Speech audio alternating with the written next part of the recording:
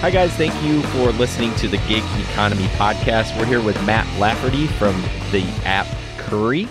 We're excited to talk to him tonight, as Jesper and I always are. Actually, Jesper teases me that I have, what's it called? Schedule Cs? All those Schedule Cs I get. Yeah. So I have like 7 or 8 apps that I run during gig time in the winter. And I did actually sign up for your app. I actually got a notification today, not in my area, but about 50 miles east. So I was pretty excited about that. I was actually at my daytime job, so I couldn't do anything with it. But Matt, thank you so much for coming to the Gig Economy Podcast and talking about your app. Awesome. Thanks for having me. Appreciate it.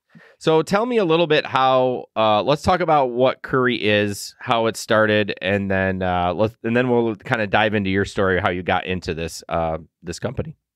Yeah, sure. Where would you like me to start? What we do exactly? Yeah, what is Curri? Just from a layman's terms of like you're trying to recruit a new driver, what can you tell them about that? Yeah, I mean, we're an app where it allows you to deliver construction supplies, rather than food or people. So okay, sort of like any other gig platform. Yeah, it's just not food. Not food, not people. Yeah. Not food, not people. So when you say construction supplies, our little pre-meeting, I talked about auto parts. You don't do anything like that? Like if someone needs some brake pads from A to B? Oh, we do that. Okay. Yeah. So we're like, our mission statement says the way the world delivers construction and industrial supplies. Okay. So auto parts fits right in there with industrial supplies. Oh, at least for us and how we categorize things. Excellent. Yeah, I did download your app. And it was relatively easy to sign up. Right on. First question out of the gate, I got a notification today. Is it set up what I put my vehicle in? So I have an SUV. It's not going to give me like a double wide trailer that I got to move from Lansing to St. John's, right? No. Okay. No. Like actually, if you had like when you're entering your vehicle information, like there's actually like a pull down menu. It's like, hey, do you have a trailer? And you can put that in. So whatever you put in there is what will match with the delivery that's in queue and okay. requesting your services. So, well, that's good to know, because some of these apps like to take advantage of drivers and they're like, yeah, we really need somebody to deliver this. So I don't care if you just have an SUV, you're going to cram it in the back. So I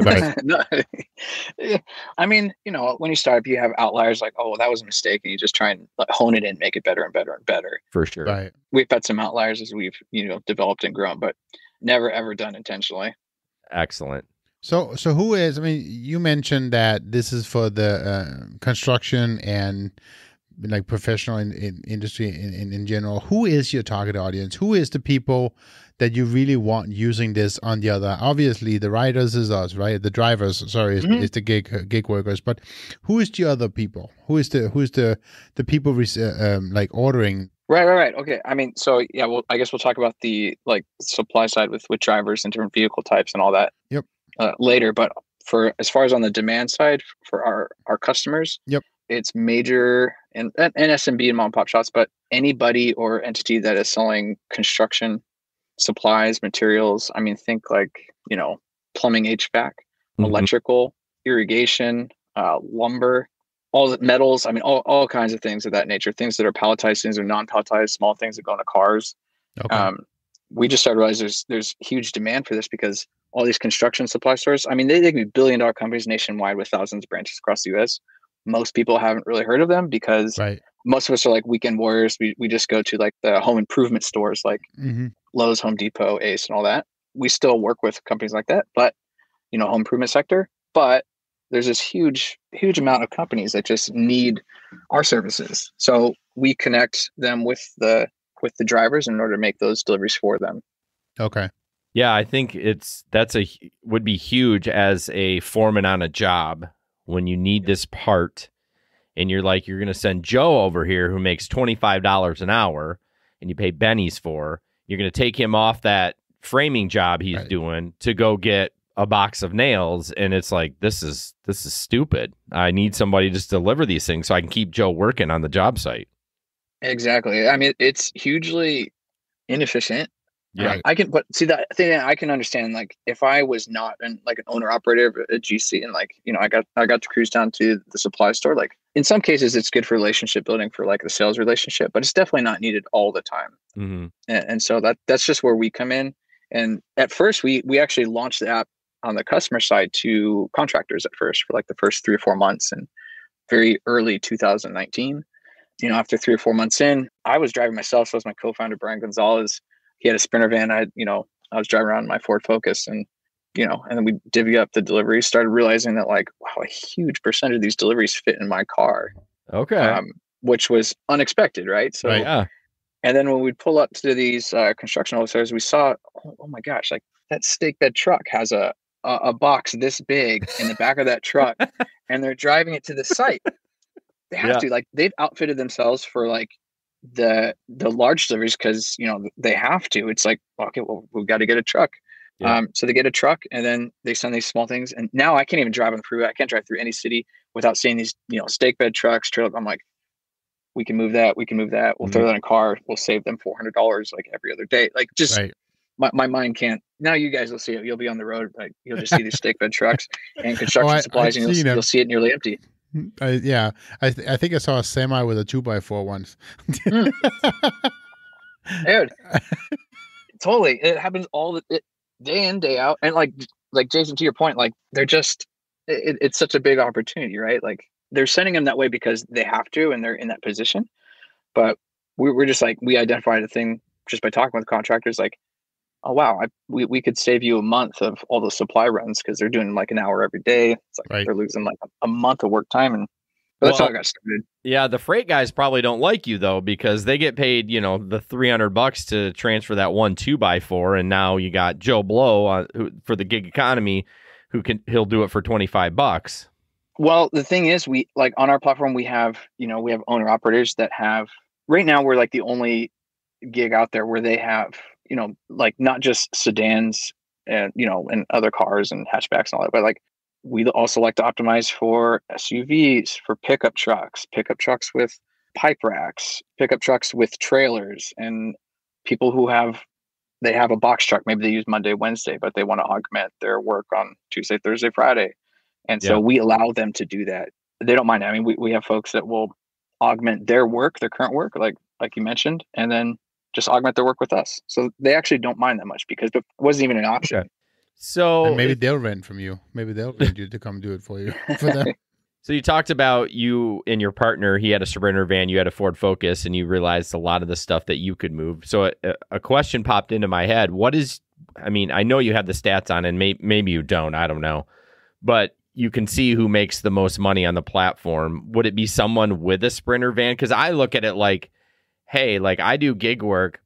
I like the opportunity that I could get a notification while I'm delivering, not Jimmy John's. They use the one company I picked that they're adamant on not using gig workers for delivery, Subway.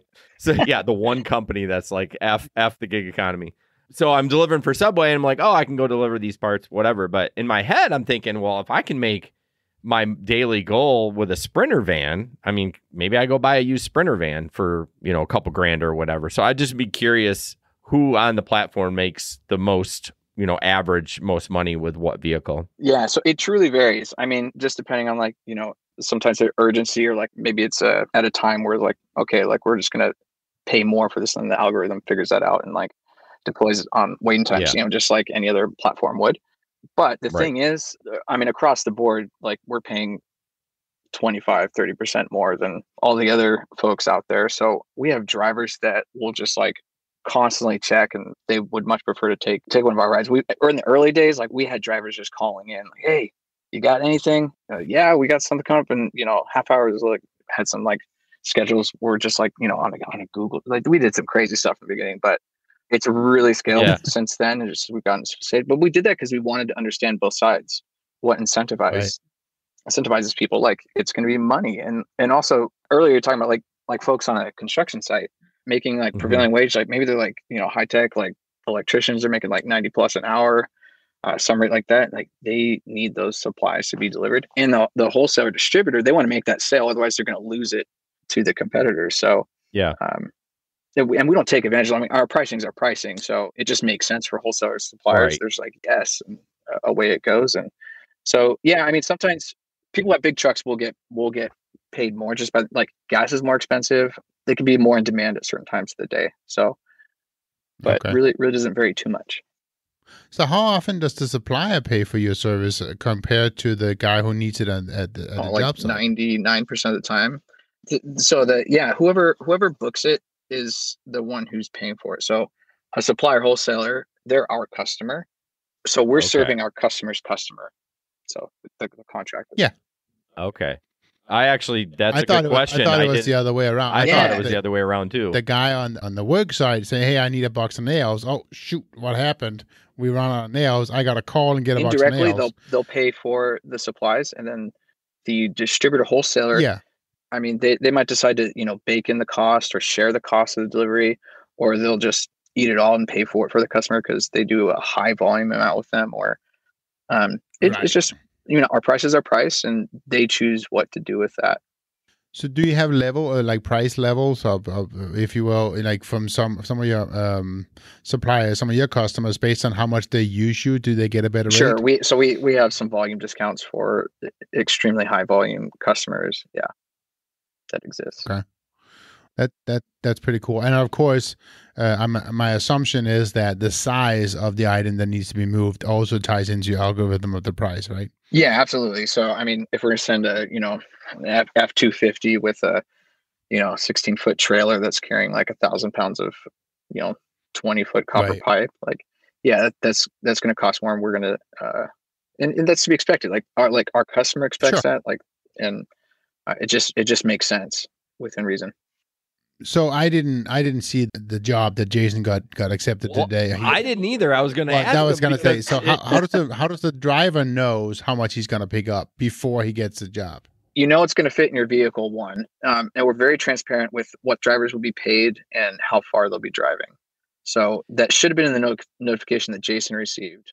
Yeah, I should have clicked on it, but the notification came in at $85 for 34 miles. I was like, there's no way whatever this is going to fit. Because to me, that's a good payout for 34 miles. I was like, yeah, you got to do the 34 back. But then 15 minutes later, it bumped up to 100. I was like, damn, I would totally take this because we're from Michigan and Grand Rapids. So Lansing's 50 minutes away. It wouldn't be worth me to drive to Lansing and do it. But if it was in Grand Rapids and I was on the, doing gig work, I'd be like, oh, I'll take that in a heartbeat. Right. So I wish I would have clicked on it to see what I was actually moving. Well, I can't wait till you do it, and then you can call me, let me know how it goes. I would love the feedback. Yeah, direct feedback. I always appreciate that. Yeah, I wasn't even active, but clearly they still sent me the notification, which I'm fine with. I'm totally fine with. But I'm looking forward to it because I'll be perfectly transparent. My goal in the winter, I make most of my money in the summer. I do lawn fertilization, but the winter I kind of take a step back and I do gig work full time, and my wife works, and I spend a lot of time with the kids. But full transparency, my goal is $150 a day. So that one run would have been almost, and that would have been probably 90 minutes worth of work between the drive and unload and everything. So I would have took that in a hot second. Yeah, and it's real. So I'm looking forward to getting a call and let me know how it goes. And honestly, it would have fit in your SUV. Sometimes that stuff just fold the seats down and goes in there. Yeah. Yeah, my Pilot I have an old school Pilot. Well, it's not the newer Honda Pilot, but those seats fold down. You could fit a sheet of drywall in there. Right. I fit a ton of, when I do Amazon Flex, I can fill that sucker up with some packages. Yeah. It's funny, most of a lot of drivers I speak with, they find that not for Curri, but for other platforms, that most of the deliveries occur in the evening. Do you find that to be true where you're at? In regards to what, food delivery? Yeah, or food or people, where the surges are, where the most activity occurs in your area. Yeah, I would say yes. My goal, though, so this has been a huge transition through COVID.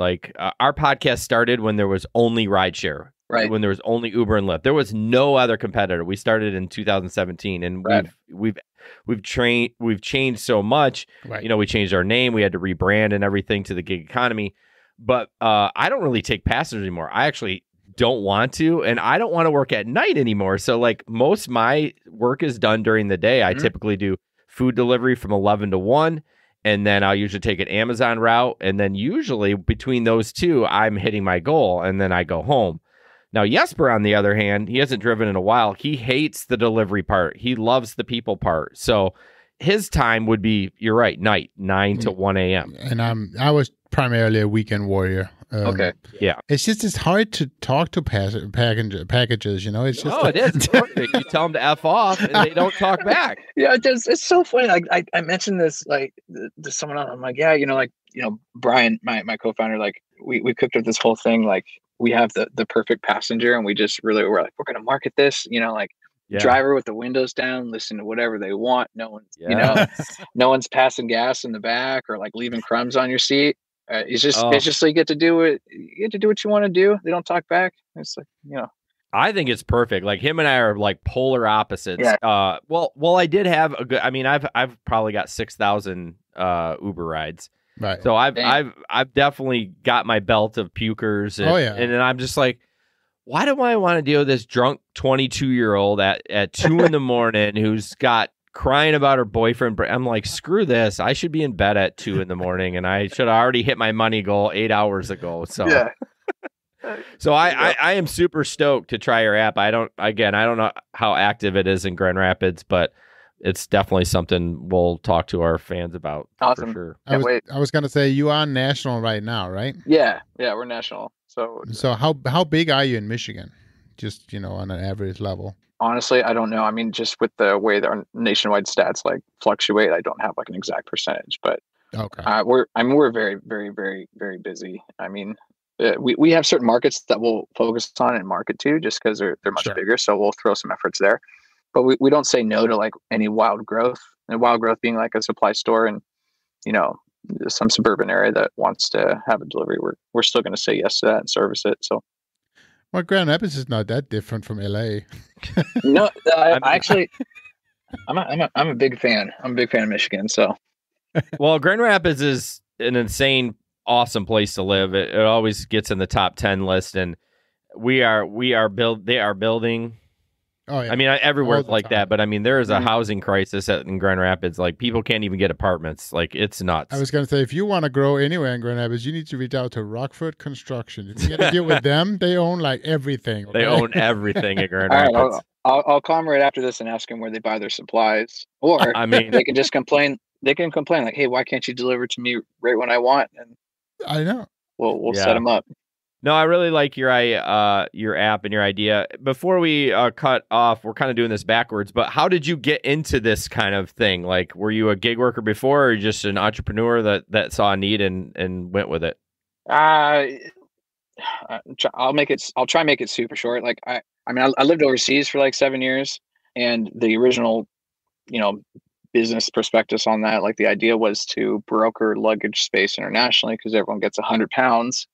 And hey, why not just offset the cost of their ticket? A lot of people overseas, myself included over there, I wanted to receive things from other countries, and a lot of people don't use that luggage space. Business travelers, things like that. So that was the original idea, and like I was going to send this over to my co-founder Brian Gonzalez, and he's the smartest dude I knew. He worked at Dollar Shave Club. He and I had never talked about. He was very early there too. Like. We had never talked about starting a business together, but we've been friends for like 12 or 13 years at that point. And he hit me up he actually hit me up with a DM on Twitter. It's like, hey, you want to start a business together? I couldn't believe it because I was about to send him what I had just written on here. So it was very cool. Wow. Yeah. And it was awesome. It was just really cool. And so when we got back, it did make sense. Where overseas were you? I was living in Laos. Oh, Laos. Nice. I don't even know where that is. I've heard of it, but is that a Asian country? Yeah, Southeast Asia. Southeast Asia. Yeah, borders 5 countries, right? Landlocked. I mean, sorry, like that land linked. It was how people like to say it now. Make it positive. Okay. That's funny. You brought up the Dollar Shave Club. I've got a bone to pick with them. They've really changed in the last year. I mean, they hadn't. This is totally digressing, but this is do it. The show I love digressions. Do it. But it was they had an app for a while, and then they discontinued their app. So I'm like, okay, there's some red flags right there. Something's going on where you. But he sold it though, didn't he? The guy that owned Dollar Shave Club? I thought they sold it to an investment company or something. They may have. You know that. Maybe you know the dude on that, Matt. Yeah. I think it was Unilever. I'm not quite sure how to pronounce it. Oh, the big soap company. Yeah. Oh, okay. But anyway, so So yeah, so now they got rid of the app. Okay, that's fine. I'm okay with that. But that's some red flags right there when you get rid of an app. And it was a great app. So now when I'm trying to like remove stuff from the cart, like when the subscription comes up, it doesn't let you. You can snooze one product, but if you try to get rid of like the razors and some deodorant, it won't let you remove it. And I'm pissed about. I'm canceled. Like I don't use razors. Clearly my beard's big, but my wife uses the razors for her. Yeah, and so I'm like, I think I'm going to Harry's because I'm like, and I sent an email about it. Then no one emailed me back. I'm like, oh man, y'all have changed. Like you came from, like I was with you guys for years, and I'm just like, I get it, man. Like I guess I would sell out too. I didn't know they sold out, but I was so pissed. I'm like, what? It won't. So I even tried it I was using it on the mobile, not even the app, and I was like, okay, maybe I need to go to a desktop, and I'm trying to remove it, and it just won't let me. And I'm like. So I just snoozed it. I'm like, all right, I'm just going to cancel next time. Everything like cancel my account. Don't ever email me again. Oh, so frustrating when companies do that. Like, come on. Yeah. Well, I mean, full transparency. I switched to Harry's too. So, okay. and honestly, when they spun down their mobile app, we got some pretty kick-ass engineers. Nice. After that happened. Okay. Yeah. No. So that like those types of mistakes are to our advantage. So yeah, I just don't. And the mobile app was nice. Like it wasn't like clunky either. I'm like, why did you get your phasing? Like again, I'm not a huge business owner or anything, but I've been around to know like when you're taking something away like that, that's easy for the customer. There's some red flags there. Well, I mean, who knows what the politics behind it was, right? Yeah, but it was probably, as Matt said, it's probably they were spinning down some of the mobile division, getting rid of some people. I mean, it's who knows. Clearly, if was it Unilever or whatever, they're like, oh yeah, we're cutting the fat out of this crap. Like, you know what I mean? And then just well, maybe the point of buying it was to killing it. Who knows? Yeah, who knows? Screw them. Sometimes that happens. Sorry, Matt. Yeah, I should have brought Brian in this conversation. He'd give you like the inside. He'd give you the inside scoop and like. I love dirt. So Matt, when Uber comes knocking on the door, what is the number that's gonna make you say? Yeah, yes? What's your number? That's not in the plan right now. Oh sure. No, seriously, we're gonna scale this thing. So. Awesome. That is. I appreciate that. I'm actually really, really happy to hear that. And it was meant as a joke because for us, the more gig economy companies on the market, the better, right? Because we don't need somebody to just set all the rules and kind of make, do everything because that's not the right way to do it. Yeah. Uber just, they're getting sued because they tried to buy GoPuff. Yep. Which is a convenience. Yeah. And the FTC is like, whoa. Like, you guys are going to be a monopoly. I'm like, yes, like, do not let Uber buy them because it's not fair. Like when you have these huge companies, then that kind of takes the way of the gig economy out of it, right? Yeah, well, we already know. Nobody, yeah. See, nobody likes the algorithm, Uber's algorithm, right? So we don't want it. We don't want it negotiating your prices. Oh, so they are like the bottom feeder. I know. Hopefully no one listens to this from Uber. Anyways. So I do have one real fast question that kind of just came to my mind. Yeah. So Uber is all market priced. Is your price scale the same nationally, and it's only based on the size and miles, not kilometers, miles? Yeah. Or is it different in different markets? So it's there is some variation across geographies, and it depends on what type of offering or service that our customer has chosen. If it's a recurring route, for example, a truck route where a truck will come on a scheduled cadence, 4 or 5 days a week, every morning, that's typically charged customer on time, so the driver's paid on time. And then for the other ones, are like more like we call them hot shots, A to B deliveries. Sometimes those could be multi-stop as well, but those are paid on mileage. So okay. Yeah, I would think you'd have to do a little scale, not like Uber's like it's very scaled. I mean, a city, Lansing, the one that the notification came in with your app, it pays different than Grand Rapids, and we're 50 minutes from each other. Mm-hmm. So it's pretty nuts. So yeah. Well, Matt, I appreciate the time. This has been super fun. Yeah, I'm glad that we were able to connect. Any other questions for Matt? No, that's it. Want to trash any other companies that Well, we can always throw Lyft in there too. You know, they don't want me either. Man, I feel like I'm gonna get an email after this just for some folks like, hey, it's not live yet, Matt. You know. No, I it always won't be tonight. Let's roll with it. I always do that. Like something pops in my head and I just have a bone to pick. I don't care. Like that's what I love about podcasting. Like no one owns me. You know what I mean? Yeah. Like I'm just like, I mean, I'm respectful, but I'm like, hey, this company, it literally has nothing to do with gig economy, but I always do that. I'm mad at my insurance company too, and I take opportunities to throw them under the bus as well. I will chat on insurance any day. If you want to like complain, I'm there for you. So just call me up. That was actually one good question I just real fast had. When the stuff is in your car, who insures that? We're responsible for that. Yeah. So our insurance is responsible for because we have cargo insurance for the supplies. So okay. So if something happens, what happens if something happens to my car and are you going to cover that too? That works the same way as all the other gig platforms. Okay. So cool. Except since we're not transporting people, like we don't our type of insurance is much more affordable than it would be for like Uber or Lyft, for example, because when you're transporting someone, that's like some seriously high coverage. Yeah. Yes. Way to bring that up and bring the room down. We were going out high and you're talking about insurance. This is good though, because he's covering just as well or better.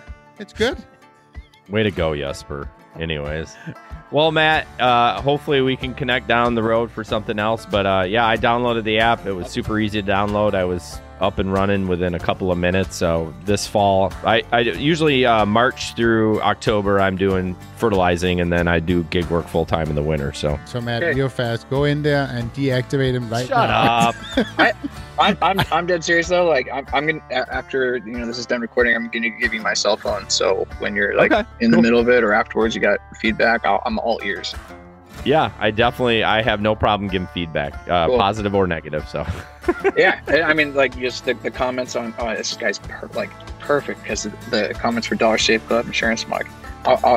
You can glean the most from the people who are just the most just transparent and honest. Like, hey, this part sucks, but I like this. I like that. Yeah, take that all day. All right, cool, Matt. Well, thanks a lot for your time. I hope you have a good night. Thank you very much. Appreciate you guys. All right. Bye. Bye. Bye.